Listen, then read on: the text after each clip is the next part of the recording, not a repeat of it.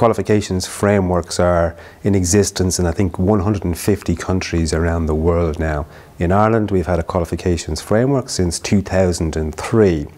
And we have been looking over time at, is it working? Is it making a difference?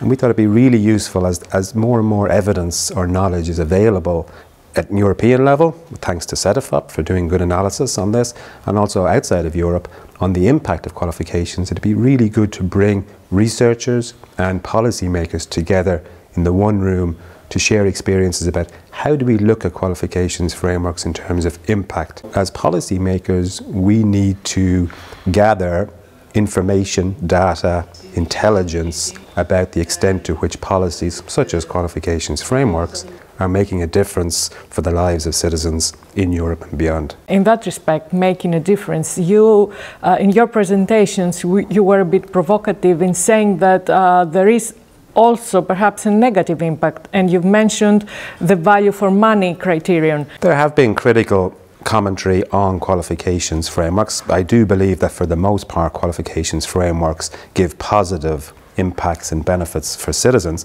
but I think it's also to be aware that there can be negative associations of qualifications frameworks. And I mean, the question really is, if a qualification framework doesn't deliver on its purpose, well, is that an issue of a bad policy or a bad qualifications framework, or is it an issue of poor implementation of that policy instrument, in this case a qualifications framework? An important finding from this event is that there's a variety, a diversity in terms of the evidence or the knowledge about qualifications frameworks, and we need to be open to all of that evidence, whether it's positive about qualifications frameworks or where it may be more skeptical and even cynical about the contribution that qualifications frameworks can make. And what is the experience of Ireland?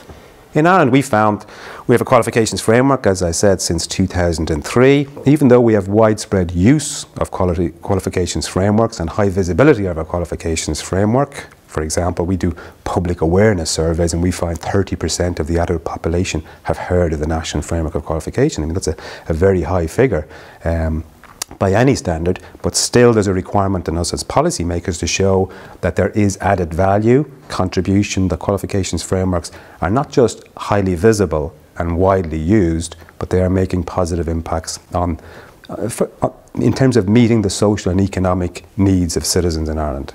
And you think this is the case in Ireland? Based on what we've done two assessment impacts, one back in 2009 and one just this year. We'll be publishing the results shortly. And when we ask people, people say, yes, it is making those positive difference in terms of making the system more transparent, in terms of enhancing the quality or the relevance of qualifications, in terms of making it easier to connect qualifications with vacancies or jobs, in terms of making it easier to recognize qualifications, whether they're foreign qualifications or Irish qualifications. So people who use the instrument are telling us it works. But I think we can't be complacent about these things, and we have to continually monitor and engage with stakeholders, wide possible group of stakeholders as possible, to constantly confirm or challenge the assertions that we're making about qualifications frameworks.